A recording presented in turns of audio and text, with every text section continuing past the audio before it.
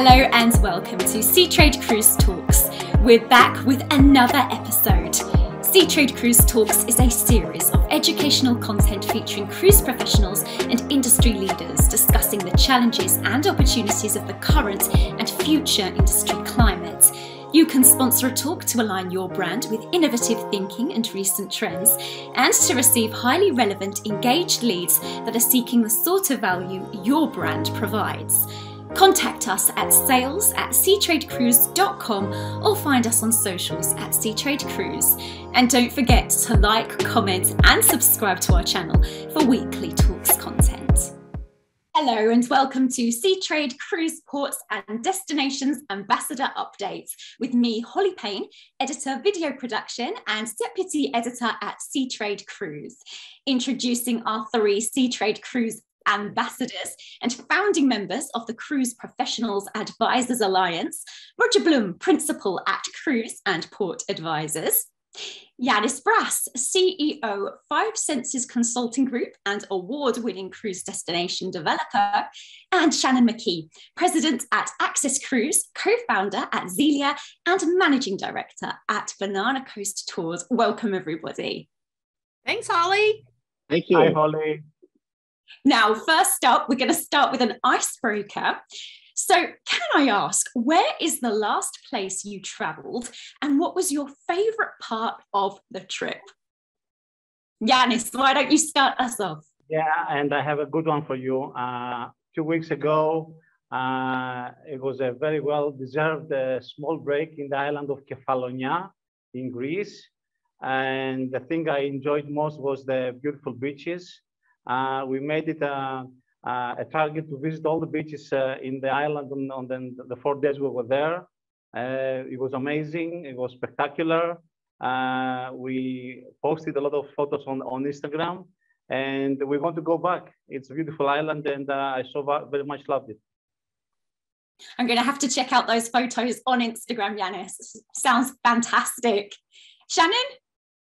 So I just returned from our summer holidays and we were in Italy for almost 3 weeks and it was phenomenal. And, you know, we traveled all over. We were in Rome, we were in Pompeii, we were in Florence and Venice and Courmayeur. So we were all over. But I have to say that the first time I ever went to Italy, I was 18 years old. And I fell in love with Florence, and the love is still there. It's still one of my absolute favorite cities to just wander. And on my very last day, I was trying to convince my daughter, I'm like, come on, let's just go back to Florence one more time, one more day. Come on, we can do this. So I would have to say that Florence, again, is just one of my favorites and always has been. Oh, wow. I mean, Italy, what a treasure. The only problem is deciding where to go. It's full of amazing places. There's so many things to do there. There's just never enough time. Roger was trying to convince me yesterday that I should just rent a house and then he and Marie can come and stay with us. And Ioannis, you guys can come and stay with us. We'll just have a big party, right? And Ioannis can barbecue. Definitely. You didn't invite the kids. Yes, even the kids. And Roger, what about you?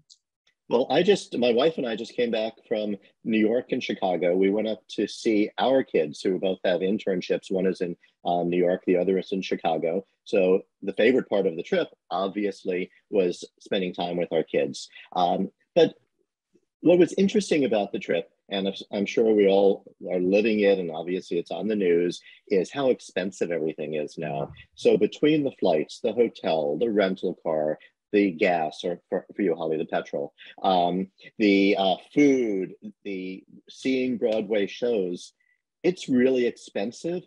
And it made us appreciate the value of taking a cruise. And I think as prices are going up and there's talk about recession, whatever, the value of a cruise just can't be beat. You know how much it's going to cost you up front. You budget whatever it's going to be for drinks or gambling or spa, and you know what it's going to cost. Whereas this trip, which was an easy trip to go to New York and Chicago, unlike the exotic trips that Shannon and Ioannis have taken, it really makes you appreciate cruising. And I think that value proposition, the cruise industry has been preaching it forever, and we've got to get the word out. It's definitely, in a time like this, it's the way to go.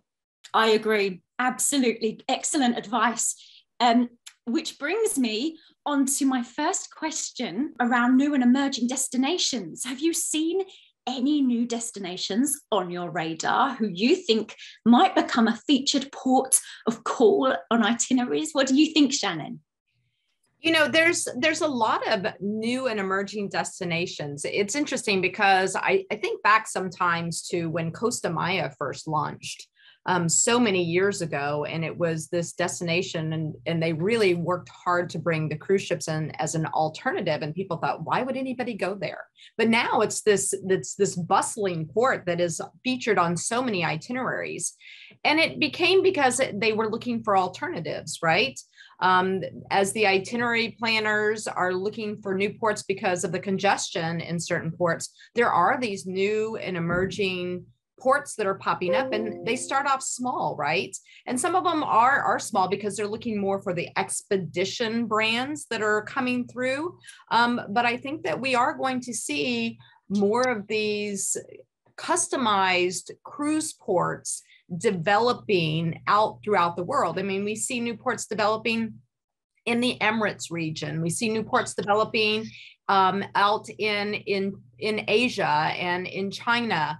You know, we see alternative ports popping up because of the congestion. Let's say in Copenhagen, you have, you know, ports around there that are now trying to attract the cruise lines as an alternative.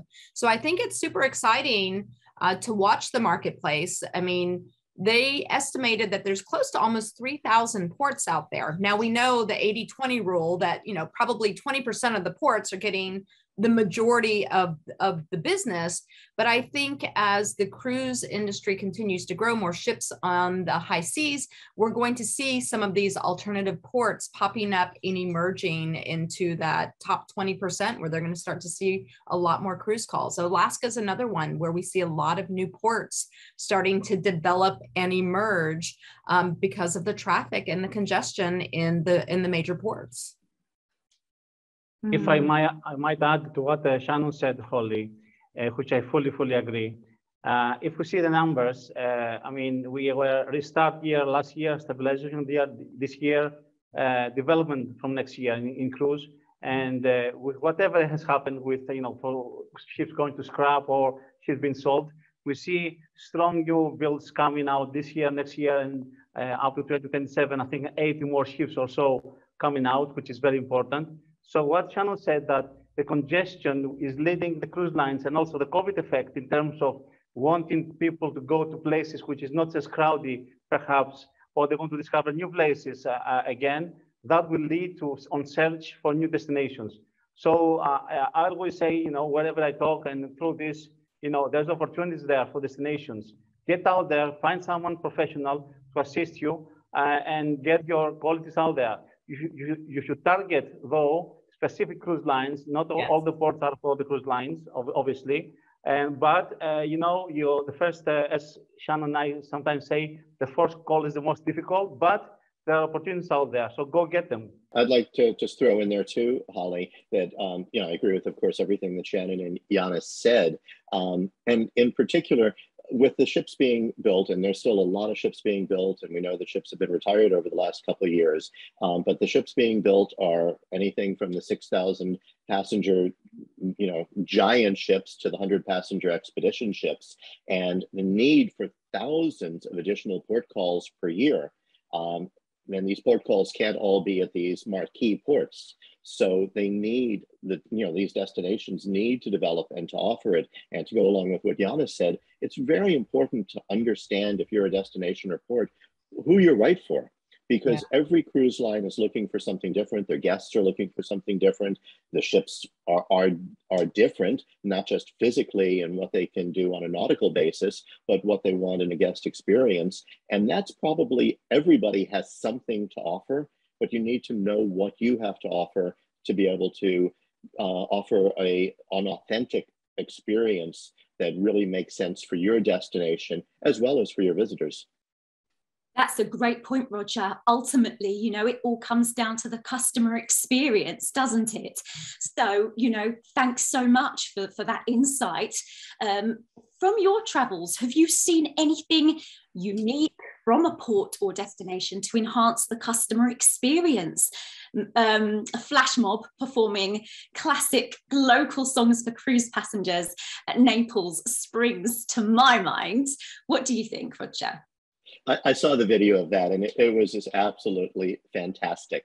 I just mentioned the word authentic, and naturally, the number one thing for any destination is you have to offer an authentic experience, and equally as important, you have to offer a memorable experience. So the flash mob in Naples definitely was memorable. There's no question that that was a memorable experience. As far as authentic, the music was authentic. What they do, funiculi, whatever, and O Sole Mio. So the music was authentic, but quite honestly, they can't do that every time a ship is in, because they'll have thousands of cruise ship guests standing in the terminal waiting for the flash mob every day. So it has to be something that really is authentic and something more natural.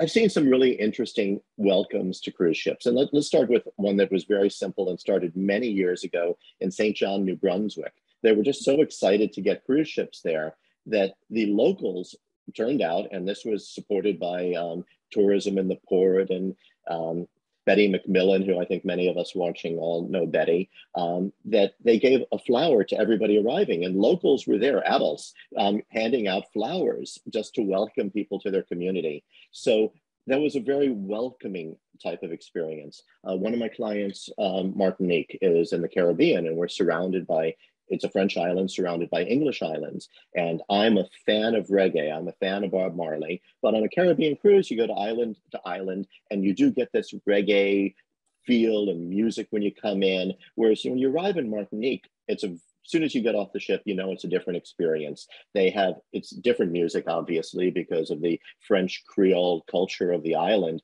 The music is different. They have dancers there in Creole costumes, and they're taking people by the hand, not if they don't want to. People are dancing. There's music there. There's costumes. They have tourist guides stationed all around the city in red vests just to help people feel welcome. It's important to make it an easy experience for people, make it memorable, have things that people can take pictures of and post. Ioannis just mentioned Instagram. In the olden days, people would go on vacation and then you'd be invited over to their house to look at their slides and fall asleep. Now, when somebody shows up at your destination, the good news isn't just that they're going to go home and talk to their friends about it. They're going to post these experiences. So things that are also visual and that can be posted, that you get not tenfold, you get hundreds per person of different views, thousands of views. And it needs to, again, to go back to the authentic and memorable and something that people can post. Let them share this. People want to be able to share photos and videos and whatever from their vacations, more so than to show their Gucci handbag now. So this is the takeaway. Do stuff like that. Make it memorable, make it something that people can talk about, make it authentic, and make it postable.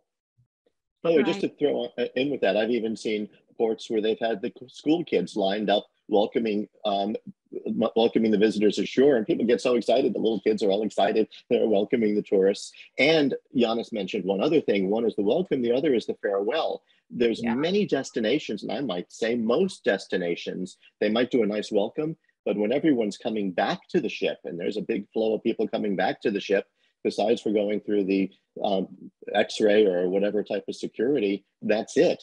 To have also some type of a festivity to say, we're glad you've been here, we hope you come back, that's also very memorable. And people are lined the decks when ships are sailing.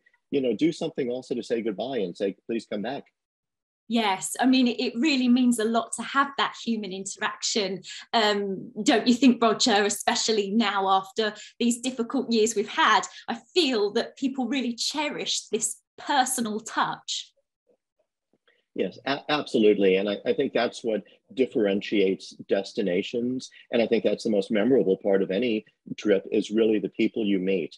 And Holly, you said it yourself, that is the most memorable and the most important is the people. Now, from a topic with lots of solutions, as you've explained, to one with some challenges, I'd like to look at fuels. Now, research shows hydrogen may be a big player in the future. And I was interested recently that TUI Cruises Mein Schiff 7, although initially running on low sulfur fuel, is being built with the capability of using green methanol in the future. Now, Roger, have you heard any interesting takes on alternative fuels? Well, first of all, right now, there's a whole bunch of ships coming out with LNG.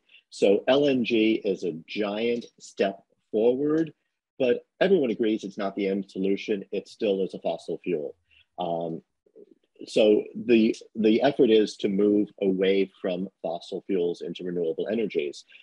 Hydrogen, for instance, is a great solution, and I'm far from an expert on this, but one of the challenges with hydrogen is most hydrogen today is made using fossil fuels. So to make hydrogen, you need to do it with renewable energy, or else it's still not going to solve anything. Plus, the volume and the capacity for hydrogen is still very low. But since you are talking about the future, hydrogen fuel cells, hybrid ships are coming out now, better batteries, all of this type of stuff is coming out. One thing that I will credit the cruise industry for, which I credit them for many things, of course, but over the last 2.5 years, they've kind of had their hands full focusing on what we all know everybody's been focusing on, COVID. But during that period, their efforts towards the decarbonization and net zero and all of that didn't seem to miss a beat.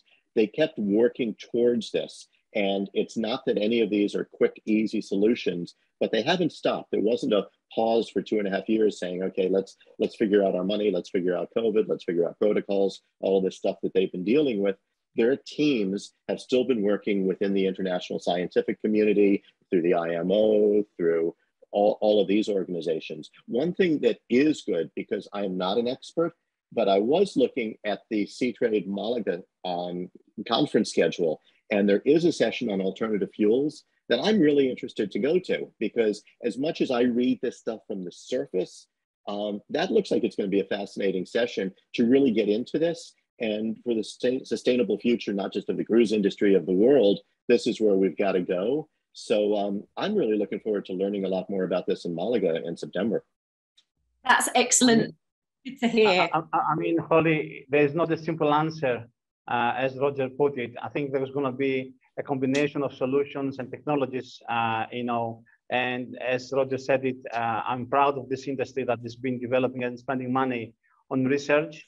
The same thing happens for passenger ships. They have the same problem with fueling prices and everything, but new technologies are being developed as we speak, using the wind, using the sun, using mixed technologies, better batteries, which is some of the shore power, of course, is a big thing. And this is what we now should be targeting for the ports, to install facilities so the new ships can come in and use clean, fresh power from shore, not using their own. All this can assist, but definitely this is a sector that will have a lot of development in the next years. And this is something which also the destinations should be looking, because if they're smart and go faster and invest on something on that region, there will be another plus for attracting the newer ships and the more business to their ports. Thank you, Ioannis. And I hope, as Roger mentioned, that at Seatrade Cruise Med, that there will be some insight on this that we'll be able to share with people too.